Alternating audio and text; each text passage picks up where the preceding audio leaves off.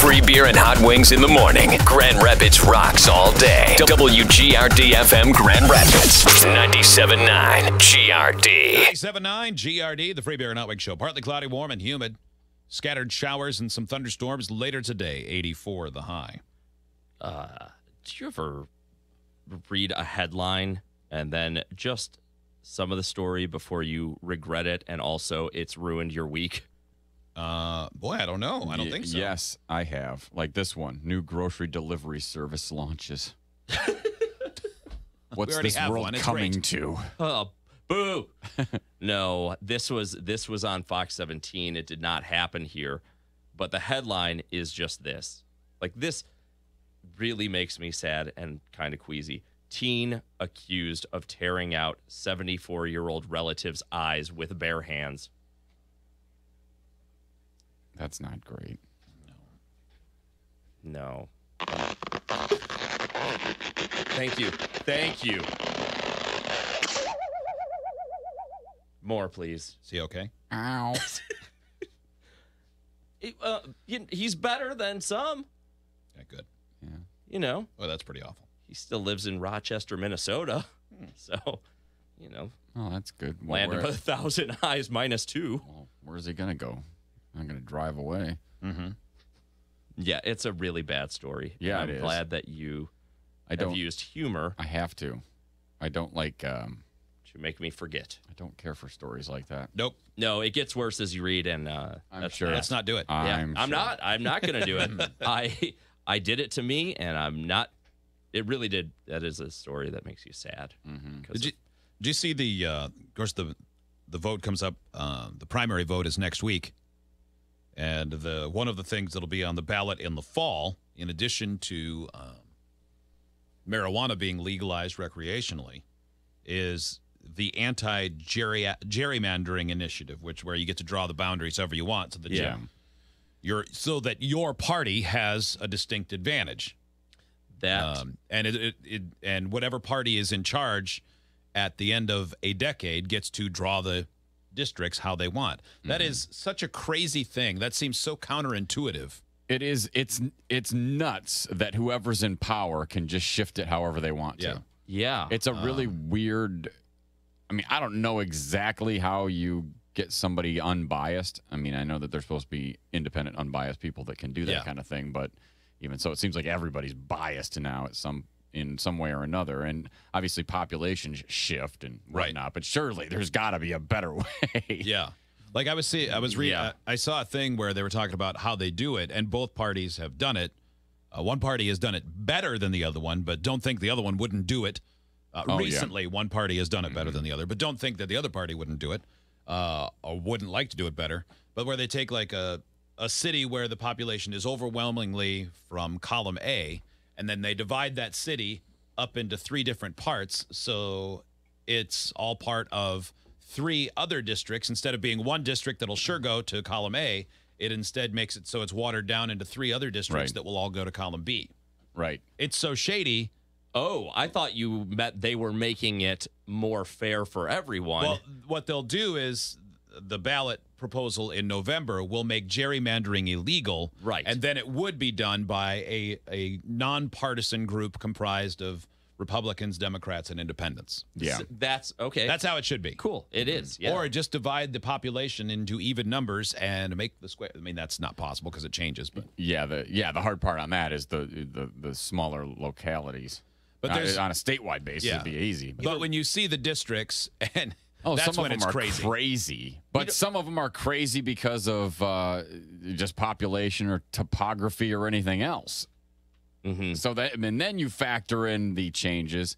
Now you look at a map, and sometimes it seems overwhelmingly biased, and in some cases it might just be because there's little population there. Right. And in other cases, it might look very benign, and then it gets broken down. And you go, oh my God, this is ridiculous. Yeah. We don't know the answer, but there is one, and it should be. Yeah. Someone should be working on that because right now, another fact is that it's crooked as hell. Well, that's the thing. There's always an answer. It's just that Nobody actually wants to fix it. Yeah, this is a both sides act like they want to fix it, but they only they like it when they're the ones who can take advantage of it. Like this is just a little bit of lulling that they're doing. Like, hey, we're gonna pop this on here, and you guys will think that something is going to improve or change for the better, but it's not. It will be done the same way as it always has. Just like this one, it's the Michigan U.S. District 14, which is in Detroit.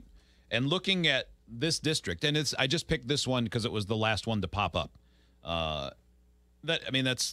It weaves through Detroit. It doesn't follow any pattern.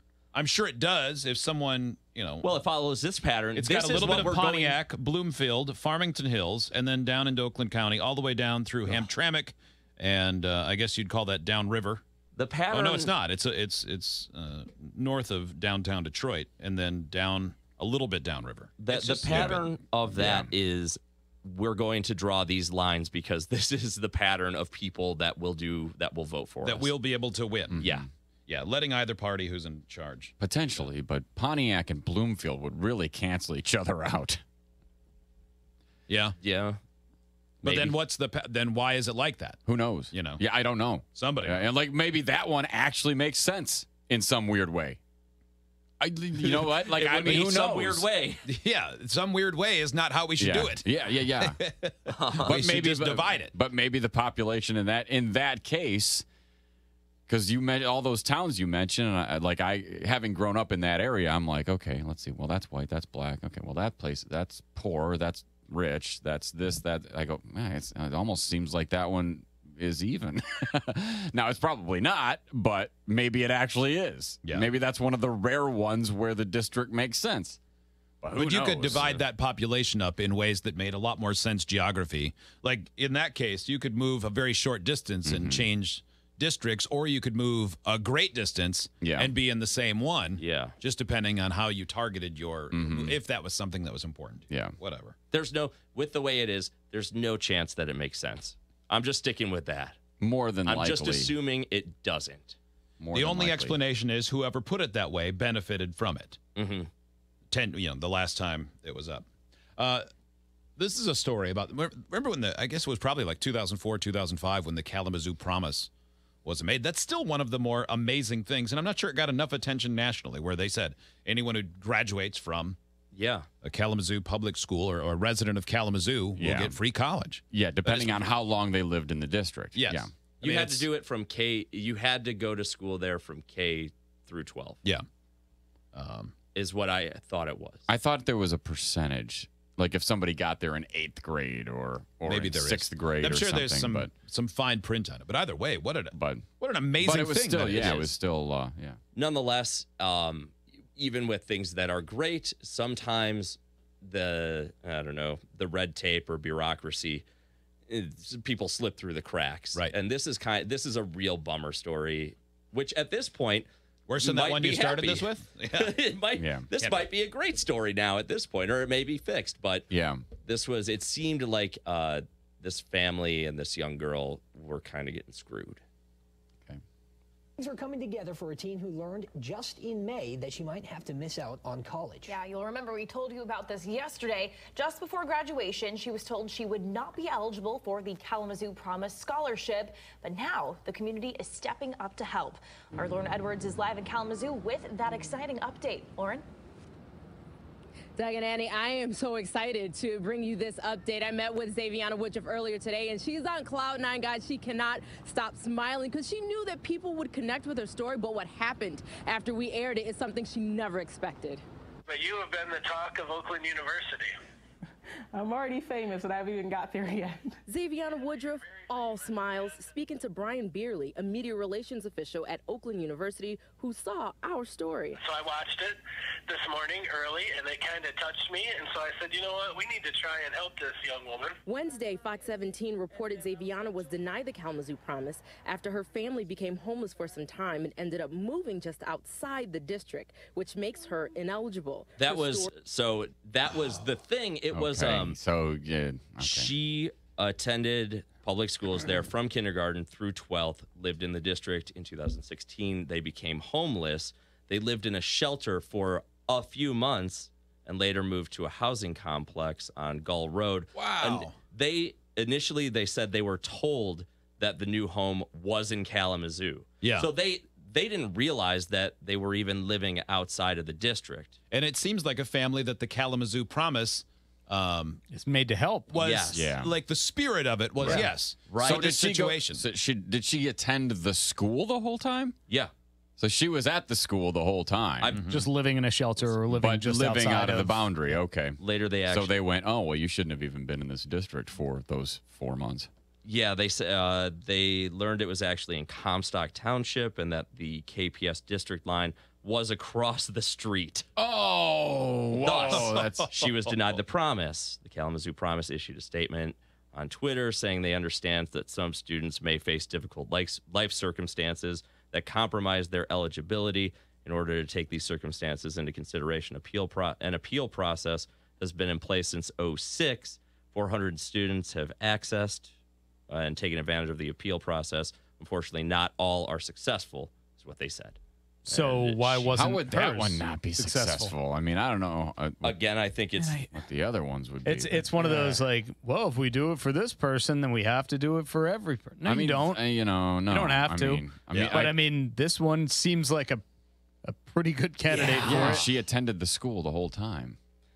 That's it'd be crazy. different if she was delinquent for 4 months. Yeah. That would, or truant, or even whatever you 4 want to months, say, though. but where you just quit going, but you're there the whole time and you live across the street. I mean, I can see how somebody would not know. I mean, I know even the districts around here, the way some of them are drawn. It's like that gerrymandered sign map that you just showed. Right. Like Forest Hills is crazy the way the district map is drawn. Like I remember when we moved to where we are at, and somebody said, what elementary school will your kids go to? And I go, I don't know. I assume this one, but I don't know. And then when we found out which one, I'm looking at it and I go, this is the craziest thing, because we're like 6 miles or 7 miles from the elementary school. Yeah. When you look at Where that school there district... are a lot of people that are much closer to that school that do not go to that school. But it's because of the way the population is drawn out and where the schools are. So, I mean, I get it, but it is a little bit weird, and I can see how it would be very difficult, or rather very easy for somebody to go, oh, I thought this, but this. Mm-hmm. Yeah, when you're looking in those districts, those are the ones you have to click on the map, like Rockford or Forest Hills, because it's like, you really do. I wonder if this is near downtown Ada. That would be so nice to live over there. Oh no, this is in Wisconsin. Yeah, those are. It's such a giant chunk of land. Well, and it's even crazier than certain weird shapes. Because where I grew up, I think it was just because there was enough population that it worked. But like in Oakland County, they were all townships, and every district was the township for the most part. There might be a little bleed over, but not much. It was pretty much a grid. And here, between Forest Hills and Lowell schools, for instance, there's a road called Honey Creek, and it runs north and south. You would think that'd be the dividing line, but it's not. It kind of is, but when you're driving up that road, if you were driving north, there are parts where the west side of the road is Lowell, and the east side of the road is Forest Hills. Right. But that's not how they are on a map. Right. Like, it shouldn't be that way. Yeah, it doesn't make any sense. It's really mind-boggling when you look at it. You go, I'm sure this had a reason, but, well, part of it is I found out it was as simple as somebody who used to own that land. At one point, they had to make a decision. Like, it was up to them. What district do you want your land to be in? Oh, wow. Nice job, Scooter. And so it was like, oh, well, I want it to be in Lowell. Okay. This woman, boy, smart of Oakland University to go, oh, yeah. Hey, we see an opportunity. Yeah. We can give away a scholarship. Boy, that place is crazy. It's a bit, it's almost like the gaming casinos and stuff. When I was a kid, Oakland University I cannot wait to see where this goes. All I was going to say is Oakland University was literally a nothing university in the 1980s. Yeah. Nobody cared about Oakland University. I got it. I was like, well, no, it was dinky. I cannot wait to see how this ties in. It's like a gaming casino. Yeah. I thought you were gonna. Yeah, I was just. Yeah, I meant, were you it was hoping it based was on the growth rate? It's going to be another revelation about Hotwing's childhood. Yeah. Like, well, you know, I had a cabin in the woods and I rode BMX and I had a boat. Yeah. I also ran a casino at a college where I was the president. No, but you see where I was going. That was a good comparison, right? No, it was in terms of I the get growth it. rate. I knew it. I knew what you were getting I at. wasn't saying you were going to fail. I was saying Yes, you were. Get it? No, I wasn't. No, that's I was exactly just what you saying said. that this is going to be like when I saw an episode of Shameless in the middle of like season 3, and then I started at episode 1 of season 1, and I went, I don't know how this gets to here. And it does eventually. Yeah. It's just like, No, I don't you know how thought it's I was going to happen. fail and because I'm you intrigued. interrupted me. You had little faith, and I'm very sad about that. I had so much fun with you today, Joe. Just explain to you what I meant. And it had I know. nothing to do with failing. I heard your dopey excuse. Anyway, okay, go ahead Sad. and tell it again. I don't need to. ruined the I already- whole story. I already told it. I mean, there wasn't really much to it. Yeah. Not Is there more of really. this we need? Yeah. Okay. Yeah, we do. Actually, yeah, it looks like there's quite a bit. I didn't know if we covered it all. I mean, I guess. And she got the scholarship. Yeah. They're going to pay for a school at Oakland. Mm-hmm. Well, they didn't actually say that yet in the story, did they? Well, if they don't, well, then that guy's a real What if it's like, sea-sucker. we heard your story and there, we thought we would like to help in some way, so we are going to invite you and your family over for a weekend at Meadowbrook. Yeah. Oh, okay. That's Story was great. shared hundreds of times on social media, reaching leaders at the university. And now even the president of Oakland University has been included in the conversation, and she has taken a personal interest in you. Beerley says they're sharing her GoFundMe page all over campus and looking to see what scholarships and financial aid they can offer her. And it made me emotional. Okay, see, they're so not offering they're her a not. ride. no. They're just They're saying, helping with the they're saying- GoFundMe and seeing if there's scholarships she can get. They're saying, heck of a story. We'll let some people know, and good luck. Here's where the problem That's not solvers what I thought it was going to be at all. go knock on doors. How much does it cost to go to Oakland University? Well, how much does it cost for I the don't know. university to let one more person in there? Yeah, zero. Nothing. No, it doesn't. Nothing. Oh, they suck. I'm an emotional person. I have a hard exterior sometimes, but inside I cry like a baby. The tears haven't stopped, nor has the outpouring of support. Her father overwhelmed and grateful for all the help. Thank you. I'd like to shake your hands, hug you, because this is something that we definitely would not have been able to do by ourselves. That's awesome. Yeah, he I seems mean, like a kind man. And they will find scholarships because there's so Yeah. many that go unused because they're so specific and everything. Right. An incredible story for an amazing young woman. You know, I had to ask her what's her message now that she's gone through this and is still going through the process. And she tells me she just wants people to know to never give up on your dreams. If there's a will, there's a way. She is living proof of that. And if anyone would like to make a donation, you can head to fox17online.com. There will be a link to her GoFundMe page. Reporting live in Kalamazoo, Lauren Edwards, Fox 17 News. You know, and we just knew somebody was going to We pick that knew story it. up. Such generosity, and I'm glad they're finding a way to make it work. Yes, well deserved. you guys picked the story up. Yeah. You're the news. Yeah, you did it. Holy What's it at? balls. Let's hear it. Residents of Michigan pay an annual total price of $24,000 to attend Oakland University on a full-time basis. I believe it's The a fee- real university. the fee It's is not like the I know, one but- at late at night where some guy screams at you. yeah, but 25, nearly 25. Get a degree fixing toasters. No, I know, but What? nearly 25 grand a year is a lot. Yeah. Even now, that's a lot. It is. Because it's $12,000 for tuition, $9,600 for room and board, $764 for books and supplies. So going back to Whoa. how they ended up in like something else that they did so that this would all work out. This was always on their mind when they signed a lease with the apartment. The apartment told them that a KPS bus would pick them up every day. He then learned that they were in the Comstock schools, blah, blah, blah. He then filled out a form to request that they be allowed to go to the Kalamazoo schools. With that, he had to transport them himself. And for the last year, he drove them back and forth every day for the Kalamazoo Promise. So there was an update on this. On Monday, Woodruff told Fox 17 that the Oakland University Financial Office contacted her and told her she is receiving a 100% tuition grant. There we go. She will still be responsible for her books at about $1,640. But the GoFundMe is still up. It's at $17,838. Oh, well, that ought to take care of books. Yeah. Even those big, stupid, useless ones. $17,000. Awesome. Yeah. Well, and if that's just for tuition, she's still going to need a place to stay. That would have been terrible if excuse me. they went through all that and Oakland did nothing for her. Yeah, right? Yeah, they just said, we put up some flyers on campus. Man, we have heard. But yeah, they're like, well, we heard about this problem, and Western's nice. It's a little so is closer. KCC. Yeah. Do you play football? We can give a football player free school all day. Yeah. No big deal. You don't even have to do your own schoolwork. Yeah. How's your bowling?